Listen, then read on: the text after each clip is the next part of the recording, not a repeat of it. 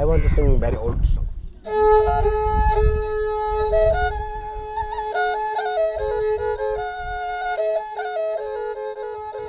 Okay, hello, welcome. This is the Isle of Air Raid. This is an area called the Narrows, right in between two islands back here. And this is the new moon newsletter for the month of Gemini. Today is Sunday, June 14th, and this very day the sun has moved into the sign of Gemini. And so there's a lot to talk about. I don't know if you've noticed, there's a lot going on out in the world out there. So we're gonna talk about, we got some eclipses coming up, another major solar eclipse coming up this coming Friday. We've got Mars changing signs, Venus turning direct, and Jupiter retrograding back into Sagittarius. So lots to talk about. And one thing to mention is that we spent 90 minutes or so talking about this eclipse cycle with the ladies of Cultivate Balance earlier this month. That video is linked in the newsletter. It's on the Cultivate Balance website. It's in the library on my website. So check that out. There's a lot more in-depth information about what these eclipses are all about. I'm just going to do a quick summary here because there's a lot to get to. So let's dive right in. The sun is now in Gemini. Gemini, the masculine expression of the planet Mercury. Now, Mercury is that talkative, outgoing quality, communicative, eager, curious, playful, really, really playful energy. And this key phrase for Mercury, especially in its outgoing masculine form, is, "Isn't that interesting?" You know, Gemini is the person at the party who wants to talk to everybody there. And at the end of the party, he's like, "Oh, who'd you talk to?" It's like, "Oh my God, I met Bill, and he's got these qualities, he's got this going on. And then I talked to Jenny, and Jenny's doing this." And it's just like this very, very eager, active, communicative, collecting data is the prime motive of Gemini. And so one of the interesting things about Mercury, the ruling planet of Gemini, is that its day is longer than its year. And so what this means is it's making laps around the sun very, very quickly, right? So it's rapid, moving really, really fast, closest planet to the sun. And so every time it does a lap, it's collecting data, right? One way to think about that is like with a radar, where every time it sends a beacon, it's collecting new data. So every lap it does, it's collecting new information, going around again, collecting all this data. So within that rapidity, that fast movement, that quickness, you know, that word quicksilver associated with Mercury. So it's moving really fast, but it's spinning really slow. So quick orbit, but it's not actually like turning its head. It's not spinning in circles really fast. It's quite still at the center. And so this is a useful metaphor to think about how to approach life this month, is to do lots of laps, collect as much information as you can, collect data, but don't move your head looking around all over the place. Stay very focused, stay very still internally, even as the world swirls around you. So this is the key thing to think about this month of Gemini. Okay, so we have a solar eclipse coming up this Saturday in Mountain Time. It's late Saturday night, like 12:45 a.m. Saturday night. That's June 20th. And this is an annular solar eclipse, which means the whole orb of the sun is not completely covered. It won't be visible in the United States, but nonetheless, the energies are felt worldwide. And this happens in the nakshatra of Mrigashira, which literally means the head of a deer. And so Mrigashira links Taurus and Gemini. And so it is a four-legged animal, very solid, stable, like Taurus, like the bull, right? And so we're looking at the metaphor of a deer. So it's a very stable, very peaceful animal, right? Deers are this very like noble, sweet, peaceful animals. And they've got their head on a swivel, right? They're quite sensitive and quite skittish in a way. And so we can think of the body, the four legs of a deer are in Taurus, that stable, fixed earth sign that month we've just been through. and just the head of the deer sticks into Gemini, which Gemini rules the shoulders and the neck, which allows us to look around and collect all the information all over the place, right? And so that's the part of the zodiac where this eclipse is happening. And so it's really an important time to investigate what your sources of information are, obviously out in the world right now, right? There's so much different information that it's hard to make sense of it. And so we want to collect a lot of it in order to be able to then sort it through, which is more about the lunar eclipse on July 4th. So during a solar eclipse, really, you know, it's not a good time to do anything but spiritual practice. You know, do your sadhana, meditate, be of service, but not a great time for travel, not a great time for starting new projects, not a great time to be out in the world agitating for much. It's really a good time to do your spiritual practice and stay home. The Vedic tradition suggests that you not go out and try to look at the eclipse or do anything too crazy. Like, eclipses are these portals, and we want to be very careful about what we're sending through the portal and what we're inviting through the portal. So it's a time to just be very conscientious, slow, homey, and just be at ease as this tumultuous period moves through time and space. So there is a counterbalancing full moon lunar eclipse on July 4th, right? A solar eclipse happens on a new moon, which is this Saturday, and the lunar eclipse happens on the subsequent full moon.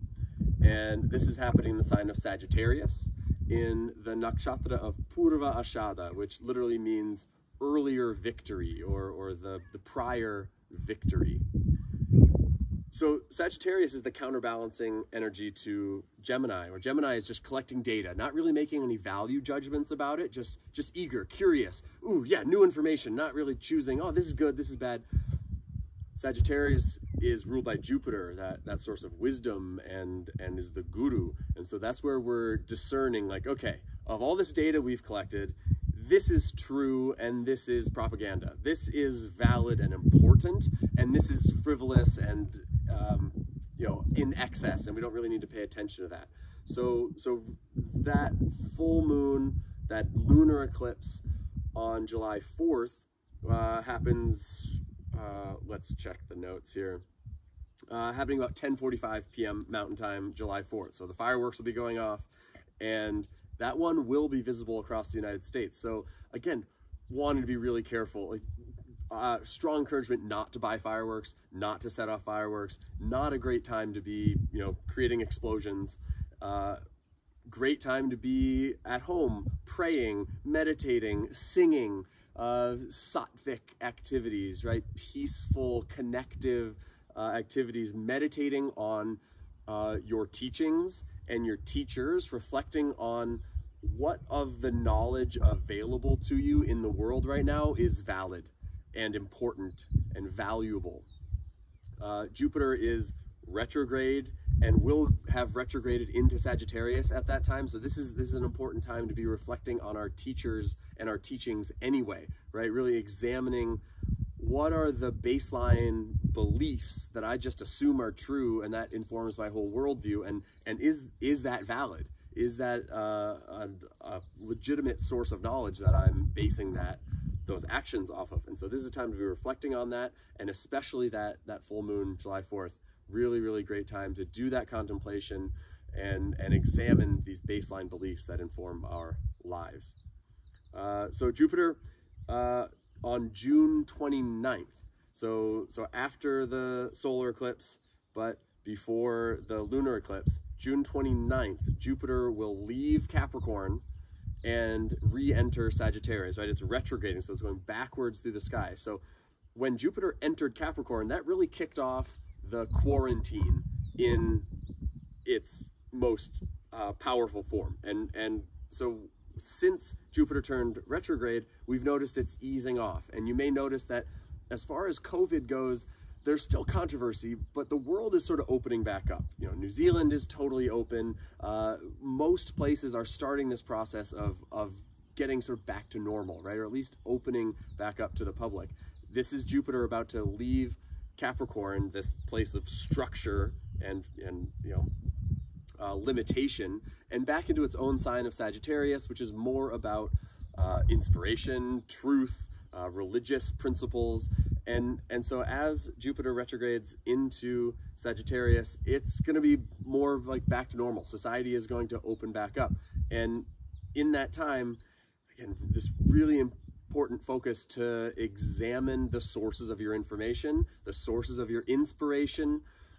Your teachers and teachings are due for some re-examination, and I know a lot of us are doing that these days, is finding new teachers and finding new information, doing new research. So that's brilliant and very much on time and appropriate, and we just want to be really discerning about it so that we don't get caught in any sort of fundamentalism. And fundamentalism has a wide, can go either way, right? And making sure that we're really evaluating our teachers for validity and relevance. So that's June 29th. Before that, okay, so let's back up. Again, there's a lot going on, and you can feel it in the world. There's so many different angles, so many different energies swirling around, and so that's the time we're living in, folks. And it is a very sacred time, this time of transition, of revolution, of rebellion. There's big changes happening right now, and we are on this sort of knife's edge, aren't we? This tipping point, and which way is it going to go? And right now it could go either way. And so we stay vigilant and stay prayerful and stay honoring of our own life force and that of others. And it's through love of self and other that we make it through. So bear with it here. These are precious moments in the history of time and the history of humanity. So here we are. So Mars has been in the sign of Aquarius. Mars, the warrior planet, in the sign of social structures. And lots of astrologers, including myself, mentioned when Mars is going into Aquarius that there's likely to be some uproar, some fires in the streets, and we've seen it, right? That's what's happening. And so when that warrior planet, that fiery planet Mars, goes through Aquarius, which is the people, the populace, it's a very populist energy, and it doesn't matter what social movement you're aligned with, what end of the political spectrum you're on, you've been out in the streets, right? There's this energy of rebellion and sort of blowing up, raging against the machine is Mars in Aquarius. So that's about to change. On Thursday, Mars leaves Aquarius and goes into Pisces. Now, Pisces is the sign of the poet mystic. It's this very abstract place, this very metaphorical and mystical energy to Pisces. And so this is a time where, we want to be mindful that the movements that we support don't lose momentum. But from now, Thursday, June 18th, Mars goes into Pisces, and it's there until the 16th of August. So in this time, it is quite appropriate for the warrior aspect of ourselves, that Martian quality, to spend some time in the garden and do some poetic reflection and do some meditating and dreaming and daydreaming and be in this more abstract, dreamy space, because August 16th, Mars goes into its own sign of Aries, and then we're back into that warrior, that more active quality, and there can be a more explosive quality to that. It's very much aligned with more action. Whereas Pisces is a water sign. It's more about just going with the flow. And so it's an appropriate moment for our warrior quality to imagine the world we want to fight for and to go into those dreamy spaces. So, for example, one of the movements that's picked up a lot of momentum in terms of changing social structures is the defunding of the police, or reallocating resources so that police don't have to show up to every single call. We've got social workers, we've got healthcare providers, we've got people trained in de-escalation showing up to the vast majority of emergencies, right? And we can let the police show up to the situations that they're best equipped to deal with, which is far less than they're currently tasked with. So that's a really powerful movement and shift to a major social structure.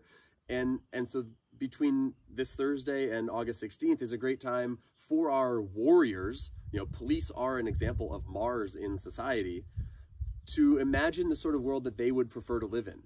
You know, I've seen this quotation go around where the police are like, well, I'm not a social worker. It's like, okay, great. So the police don't want to have to deal with this stuff either. They're not actually well trained to handle these situations. And so let's unburden them of that. And so for our police officers, for all of us, it's a time to reimagine what role in society do we want these individuals to play, because they have so much power. There's so much capacity to impact society present there.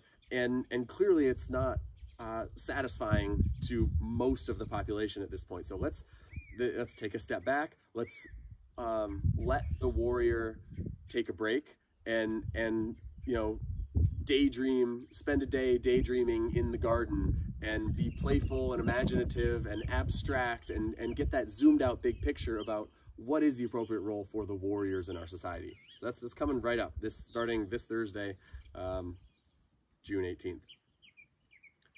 Then the following Wednesday, June 24th, Venus turns direct after it's been about 6 weeks of a retrograde cycle.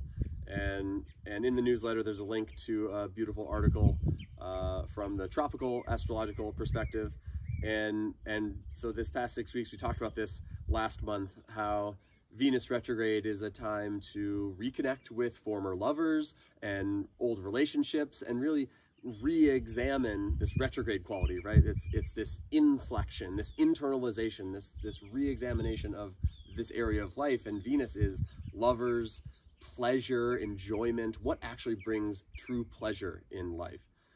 And so as Venus turns direct again, all that reflection becomes enacted. And there's a new renewed energy to go out and pursue the sources of pleasure in the world. And so hopefully we've done our reflection and figured out what that actually is, what actually brings pleasure, and why do I keep getting these same relationships? Okay, now there's going to be a chance to do it a little bit differently. So Venus is still in Taurus until the end of August. Taurus, its own sign, fixed earth, where Venus gets lots of pleasure out of earthly delights. So time in the garden, beautiful flowers, beautiful smells, sights, sounds. Still a good opportunity to like indulge yourself a little bit, take a bath, feel that it feels good to be in a body. Find that embodied type of pleasure. Our bodies are designed to feel good. They're not just machines of pain as so often they get painted as, and as so often is an accurate experience of it. And so the invitation is to look for a way to find this grounded, earthy sort of pleasure until the end of August, when moves into Gemini, and it's a whole other orientation for Venus. So that's about it. Again, would point you to this this series of apocalyptic astrology, otherwise known as the Jyotish of COVID, that have been hosted by Cultivate Balance. There are 3 90-minute to 2-hour sessions that are now hosted on the Cultivate Balance website, which is cultivatebalance.com. They're in the library on my website, vedadave.com/library. So tons of information available there. On my Instagram channel @AyurvedaDave, there are some videos. I go live every Sunday, most every Sunday, and talk for at least 10, 20, sometimes 30, 40 minutes about what's happening that week. So that's an opportunity to connect directly and interact and either type a question, or sometimes, you know, people jump on and go live with me. So great opportunity to connect there. And let's just check the notes, make sure I've said everything that wants to be said. Yeah, last note on the lunar eclipse, July 4th, is that this happens in Purva Shada, that earlier victory. And so what this signifies is that victory is available in the early days. And so the seeds that we plant grow based on how well they're nourished in the early days. And we think of raising a child, you know, the time in the womb and the first, year or so of life set the template in so many ways of the nervous system of that child, and creates the template of how they grow old. Really the first 7 years of life, they say, sets the template for the whole rest of life. And so that's the time when Purva Ashada is really concerned with. So again, it's this time to be really careful about which seeds you're nurturing. Which seeds are you watering? So we're collecting all this information this month, and that full moon in July 4th, is the time to really do that discernment and decide, what seeds am I watering? What seeds am I taking care of and protecting and urging to grow? And thereby setting yourself up for future success. And with this eclipse energy, again, just be careful. Don't do anything too crazy. Don't, hike to the top of a mountain to do a fire ceremony or something. Nothing fancy. Just be simple, be loving and prayerful, and really do this internal process. And in the months to come, there's lots more external activity and external shift on the way. The last thing I'll say is, as Jupiter goes back into Sagittarius, there is this sense of going back to normal. The intensity, the panic, the emergency of COVID has eased off significantly. That's my sense of it, at least, and let me know if that's not true, but that's my sense from around the world, is that it's easing off and things are reopening. Jupiter goes back into Capricorn on November 19th. November 19th through mid-April sometime. And so know that this energy of the quarantine, the intensity of the COVID emergency is likely to come back November 19th through April of 2021. And so this time period between now and mid-September, when the nodes change signs, is this sort of break in the action. On some level, it's this respite, but it's coming back. It's not over, and so prepare wisely. Know where your food and water comes from. Know your friends' addresses. And not to be afraid, but to be prepared. Be thoughtful. Be realistic about the things that really support you. What is it that supports your life, and how do you get access to them? And so that's. I don't want to be too dramatic about that, but I myself am wary of, like, oh, cool, like everything's opening up and we're back to normal. That's an illusion. That's a temporary regression before it moves forward in a more direct way. So I'll leave you with that. Again, intense times, but we're here together, and that's how we get through. Look forward to connecting with you. Hope this is helpful. Please reach out if you have any comments, questions, concerns, enthusiasm. Always happy to connect. Until next time, we'll see you next month.